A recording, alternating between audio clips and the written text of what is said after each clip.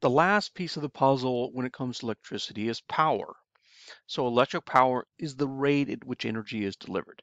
Now, in your house, you don't pay for power, right? You pay for the energy you use. And so if you go outside your house and you find the meter out there, um, this measures how much energy you use. And so energy is in watts, or joules per second.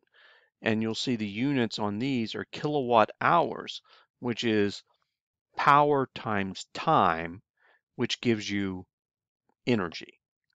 So, energy, power, which we use P, is energy over time. Well, if you want to know how much energy you use, you're just going to take the amount of power you used and multiply for how long you used it. And so what you actually pay for is energy. Um, and that depends on what you're doing in your house, right? If you're just sitting in the dark, no air conditioner, no heat, you're not using much energy. But if you've got everything going, then you're using more.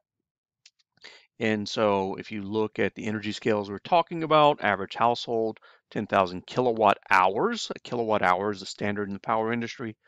And then a fluorescent light bulb will use about 20,000 joules in an hour. Right? Those are the scales we're at. So again, we've added one more piece. We have voltage, we have current, we have resistance, and we have power.